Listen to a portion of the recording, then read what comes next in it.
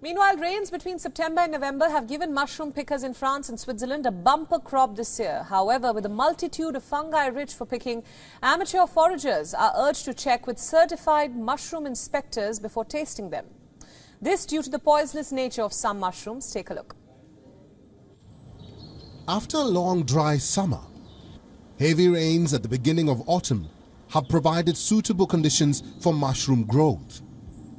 In France and the neighboring forest near Geneva in Switzerland, mushroom pickers are out foraging in the woods for their favorite fungi treats. The forest grounds are alive with a variety of mushrooms of different colors, sizes and quantities. Natalia Malherbe, a Russian woman living in Switzerland, is looking to fill her basket with various edible mushrooms. Last summer, we found many mushrooms in July and August.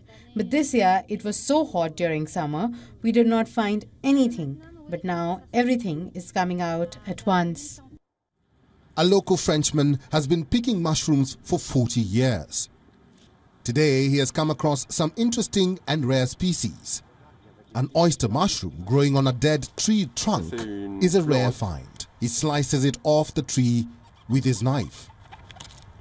The Goliath web carp is one of the only edible species from a large family of mainly non-edible or toxic mushrooms commonly called cotina or web carp.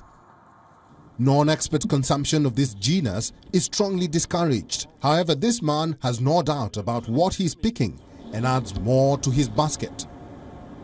Safer and more common among the favorites is a hedgehog mushroom, which is easily recognizable thanks to its spiky underside of the cup and its creamy color.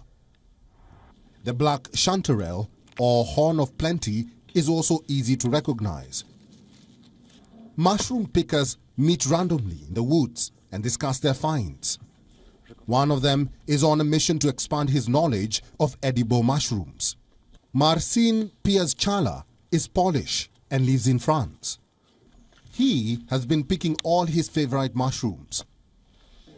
However, today he wants answers about certain types that books have not been able to help him identify properly. I